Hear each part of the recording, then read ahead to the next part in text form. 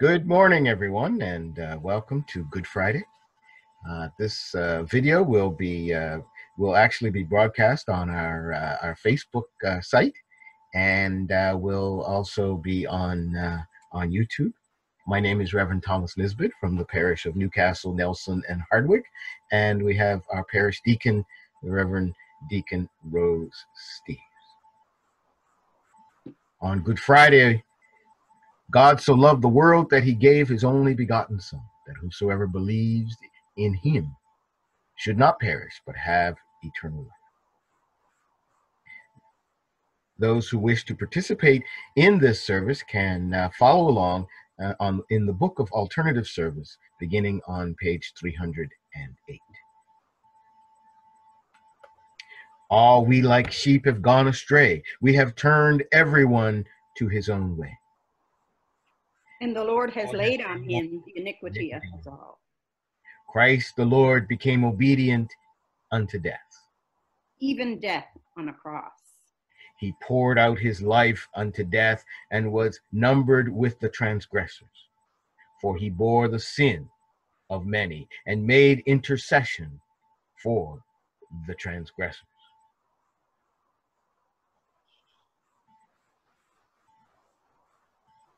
Almighty God, our Heavenly Father, we have sinned in thought, word, and deed. We have not loved you with our whole heart. We have not loved our neighbors as ourselves. We pray you of your mercy. Forgive us all that is past, and grant that we may serve you in newness of life, to the glory of your name. Amen.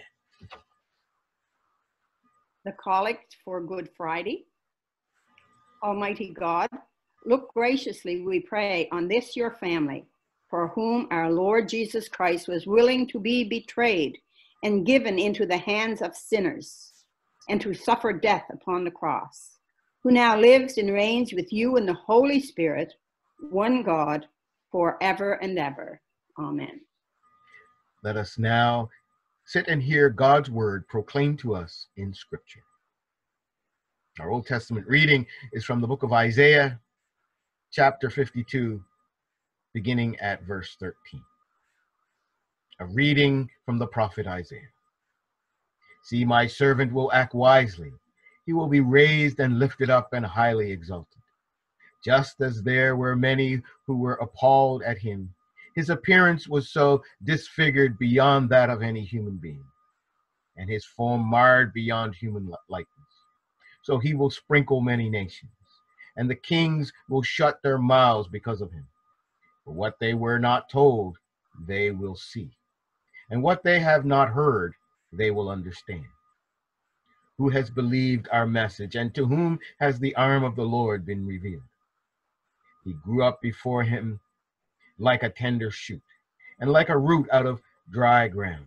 He had no beauty or majesty to attract us to him, nothing in his appearance that we should desire him. He was despised and rejected by mankind, a man of suffering and familiar with pain. Like one from whom people hide their faces, he was despised. We held him in low esteem. Surely he took up our pain and bore our suffering. Yet we considered him punished by God, stricken by himself, and afflicted. But he was pierced for our transgressions. He was crushed for our iniquities. The punishment that brought us peace was on him, and by his wounds we were healed. We all, like sheep, have gone astray. Each of us has turned to our own way. The Lord has laid on him the iniquity of us all. He was oppressed and afflicted, yet he did not open his mouth. He was led like a lamb to the slaughter, as a sheep before its shears is silent. So he did not open his mouth. By oppression and judgment he was taken away. Yet who of his generation protested? For he was cut off from the land of the living. For the transgression of my people he was punished. He was assigned a grave with the wicked and with the rich in his death, though he had done no violence, nor was any deceit in his mouth. Yet it was the Lord's will to crush him and cause him to suffer. And though the Lord makes his life an offering for sin, he will see his offspring and prolong his days, and the will of the Lord will prosper on his hand. After he has suffered, he will see the light of life and be satisfied. By his knowledge, my righteous servant will justify many, and he will bear their iniquities.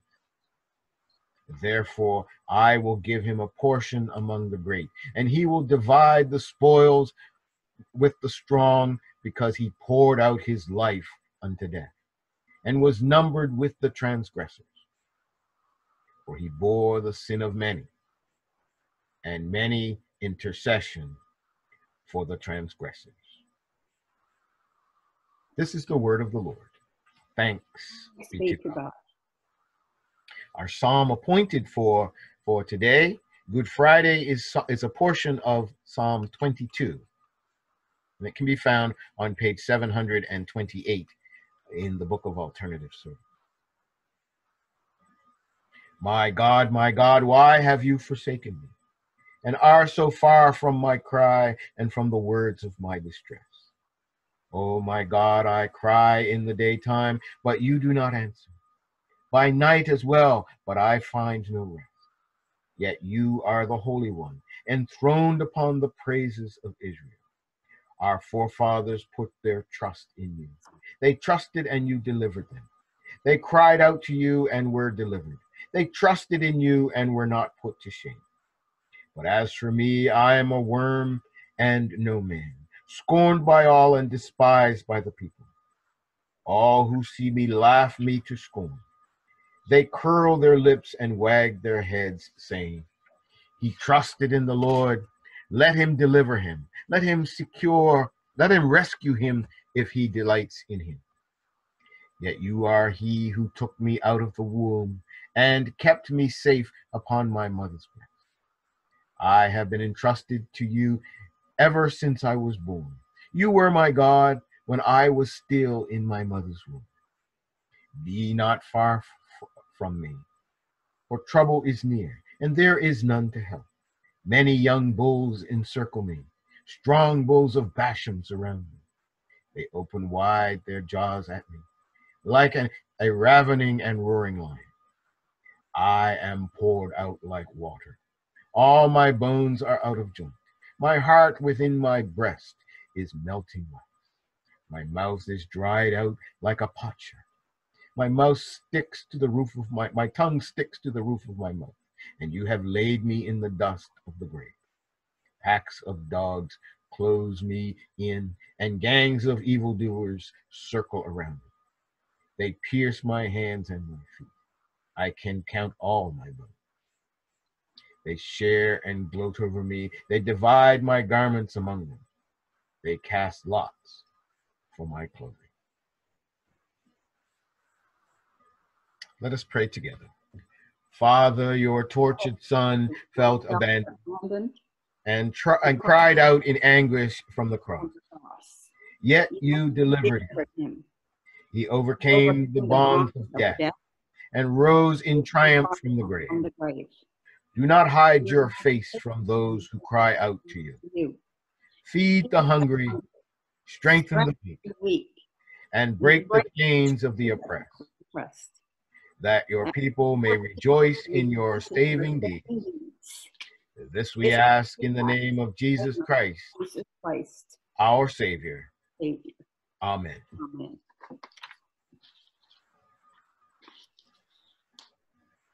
A reading from the Gospel of John, chapter 19, verses 17 to 30. It is the passion of our Lord Jesus Christ according to John. Carrying his own cross, he went out to the place of the skull, which in Aramaic is called Golgotha. There they crucified him, and with him 2 others, one on each side and Jesus in the middle. Pilate had prepared and fastened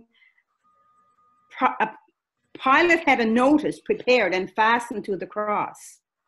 It read, Jesus of Nazareth, the King of the Jews.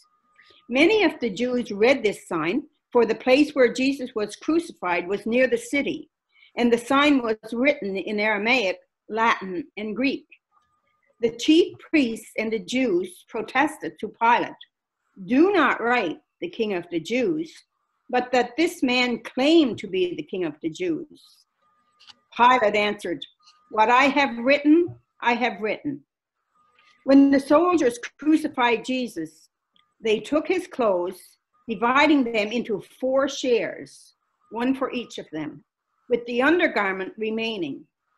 This garment was seamless, woven in one piece from top to bottom. "Let's not tear it," they said to one another.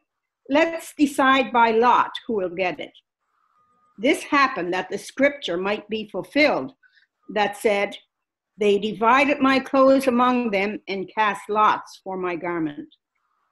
So this is what the soldiers did. Near the cross of Jesus stood his mother's sister, Mary, the wife of Clopas, and Mary Magdalene. When Jesus saw his mother there and the disciples whom he loved standing nearby, he said to her, "Woman, here is your son."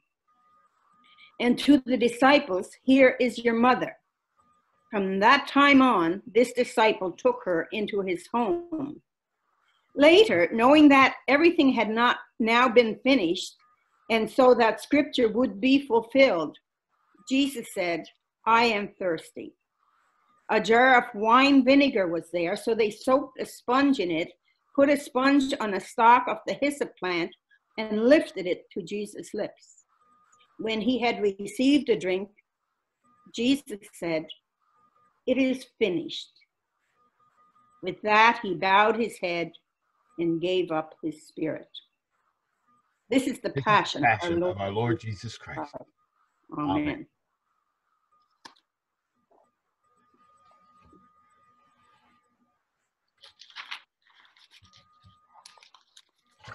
We continue on page 309 in the Book of Alternative Service. Dear people of God, our Heavenly Father sent his Son into the world, not to condemn the world, but that the world through him might be saved, that all who believe in him might be delivered from the power of sin and death, and become heirs with him of eternal life. Let us pray for the one holy Catholic and Apostolic Church of Christ throughout the world, for its unity in witness and service, for all bishops and other ministers, and the people whom they serve, for David, our bishop, and all the people of this diocese, for all Christians in this community, for those about to be baptized, and for those around the world who believe on his name, that the Lord may confirm his church in faith, increase it in love, and preserve it in peace.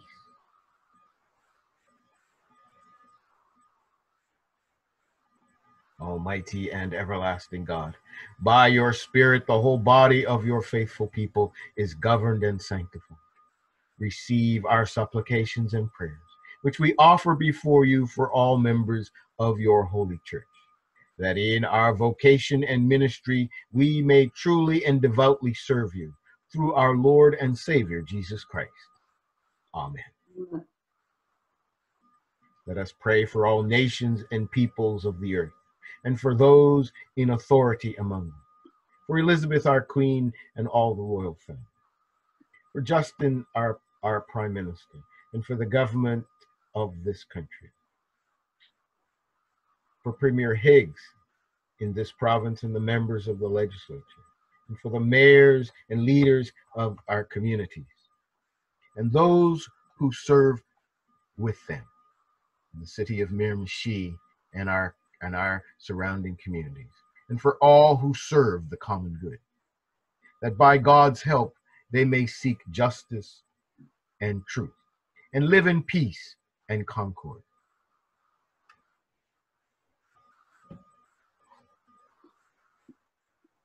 Almighty God, kindle, we pray, in every heart the true love of peace, and guide with your wisdom those who take counsel for the nations of the earth, that justice and peace may increase until the earth is filled with the knowledge of your love. Through Jesus Christ, our Lord. Amen. Amen. Let us pray for all who suffer and are afflicted in body or in mind, remembering especially those with the virus. We pray for the hungry and the homeless, the destitute and the oppressed, and all who suffer persecution or prejudice. For the sick, the wounded, and the handicapped. For those in loneliness, fear, and anguish. For those who face temptation, doubt, and despair. For the sorrowful and bereaved. For prisoners and captives, and those in mortal danger.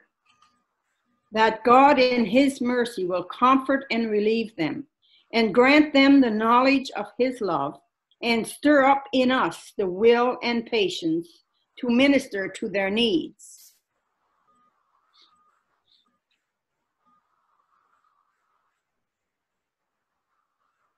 Gracious God, the comfort of all who sorrow, the strength of all who suffer, hear the cry of those in misery and need. In their afflictions, show them your mercy, and give us, we pray, the strength to serve them, for the sake of him who suffered for us, your Son, Jesus Christ our Lord. Amen. Let us pray for all who have not received the gospel of Christ, for all who have not heard the words of salvation, for all who have lost their faith, for all those whose sin has made them indifferent to Christ, for all who actively oppose Christ by word or deed, for all who are enemies of the cross of Christ and persecutors of his disciples, for all who in the name of Christ have persecuted others, that God will open their hearts to the truth and lead them to faith and obedience.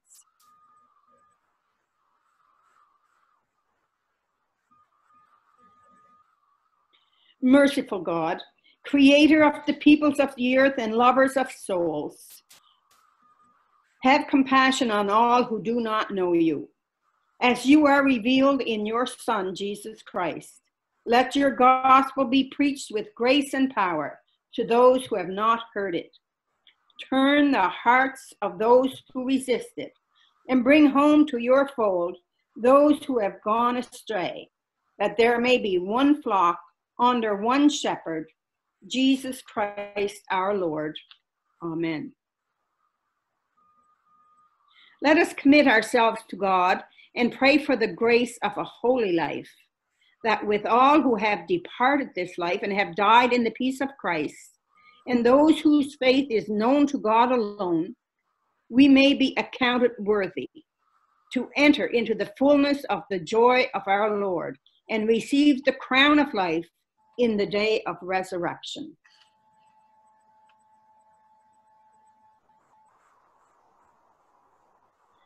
O God of unchangeable power and eternal light, look favorably on your whole church, that wonderful and sacred mystery. By the effectual working of your providence, carry out in tranquility the plan of salvation. Let the whole world see and know that things which were cast down are being raised up, and things which had grown old are being made new, and that all things are being brought to their perfection by him to whom all things were made, your Son, Jesus Christ our Lord, lives and reigns with you in the unity of the Holy Spirit, one God, forever and ever. Amen. Amen. Christ our Lord became obedient unto death. Come, let us worship.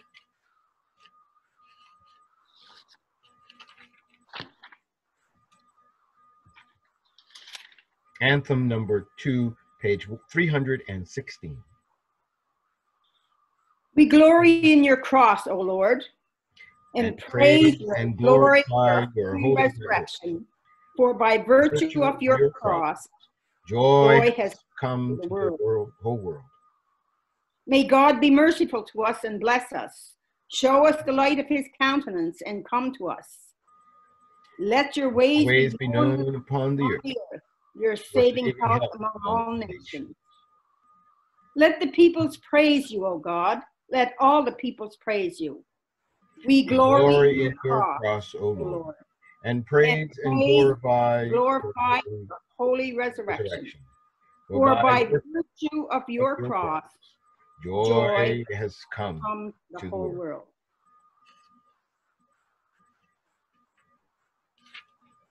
And now, as our Savior Christ has taught us, we are bold to say, Our Father, who art in heaven, hallowed be thy name.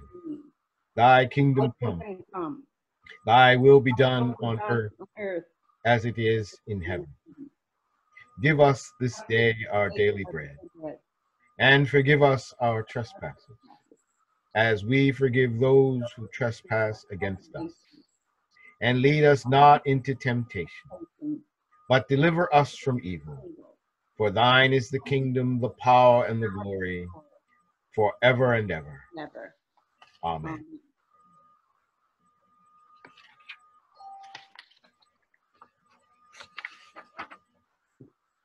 Lord Jesus Christ, Son of the living God, we pray you to set your passion, cross, and death between your judgment and our souls, now and in the hour of our death.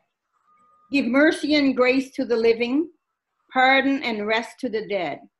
To your holy church, peace and concord, and to us sinners, everlasting life and glory. For with the Father and the Holy Spirit, you live and reign, one God, now and forever.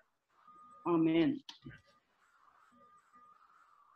Send down your abundant blessing, Lord, upon your people who have devoutly recalled the death of your Son in the sure and certain hope of the resurrection. Grant them pardon. Bring them comfort. May their faith grow stronger and their eternal salvation be assured. We ask this through Christ our Lord. Amen. Amen. Glory be to the Father, and to the Son, and to the Holy Ghost, as it was in the beginning, is now, and ever shall be, world without end. Amen.